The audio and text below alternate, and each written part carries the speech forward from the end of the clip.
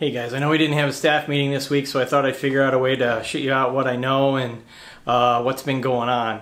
So I figured this was an easy way. I'll take any feedback you've got, and we'll see if this kind of thing works when we can't get together face to face via Meets or Zoom or something like that. So it's kind of an interesting week because the non-news is really the news. So I can't believe it, but we went through Indigenous Peoples Day and we still don't have a CARES package, which means that the airlines and the concessionaires, the airports, all had to come up with plans to actually furlough people. They've been complaining about it for months, but now we're seeing tens of thousands of furloughs take place. The latest demise was at Boeing. They shut down their Boeing Next program, which is what they were used to focus on urban air mobility. So a number of top-notch talent, from engineers to other industrial leaders, found out on Friday.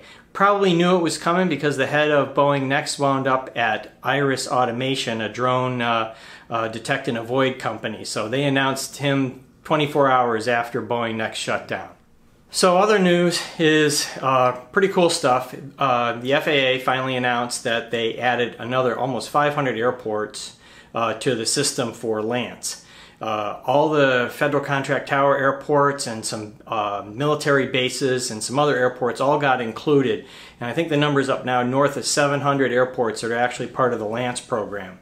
So that's the access to airspace. If you're a drone operator, you either have to notify or you have to get approval if you're going to basically a towered airport anywhere around the country. So basically you can't fly in New Jersey unless you get an approval through a LAANC system. So that's kind of the importance of the whole thing. I'm still pretty bullish about air travel. It's been, the theory is always that travel now is lackluster from Labor Day to the Thanksgiving and Christmas holidays, and so that's a flat line. But it hasn't really happened that way, so there was some expectation that would be. But TSA screened over 900,000 people 3 times last week. And even this week, it's up 2 times.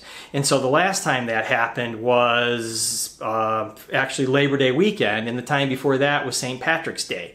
So, I mean, it's showing that the curve is, still increasing, even though this is sort of a flat time to travel anyway. The other reasons to stay bullish are United is continuing to rebuild its domestic network, as well as resuming service to over 30 international destinations. And I think American just notified another international set today. We may not be like in China recently, but United's starting 4 flights to China out of San Francisco to Shanghai starting in November. So that's a good reason to stay bullish on progress.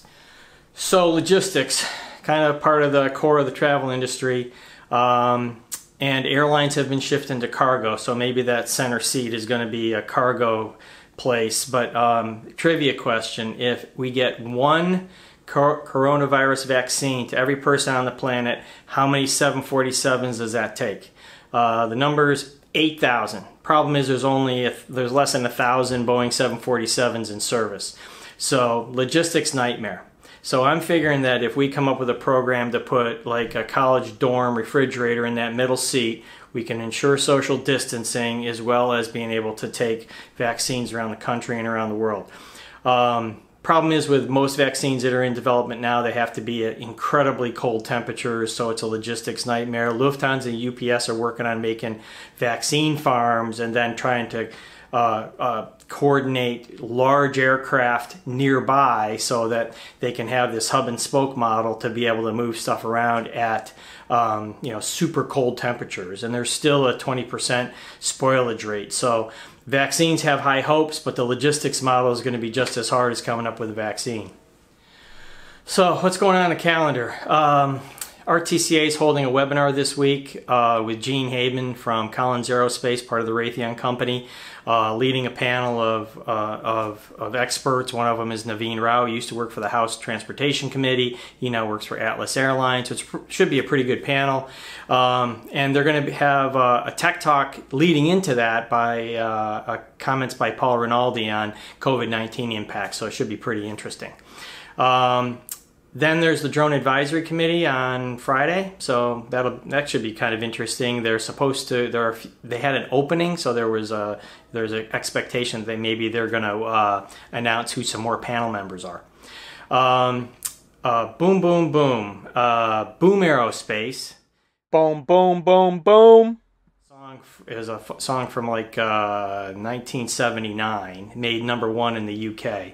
It's also part of the song from Government Mule that's the lead-in song for NCIS New Orleans. So anyway, that's full of trivia this week. The XB-1, they did a rollout of their model. It's like 1/3 model for a supersonic flight. The real deal will be 55 passengers and travel at over Mach 2.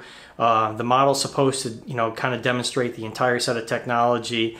They're using subsonic engines and in a new way. So they don't have to create a new engine. They just are trying to change the airflow into the engine, which makes supersonic flight possible.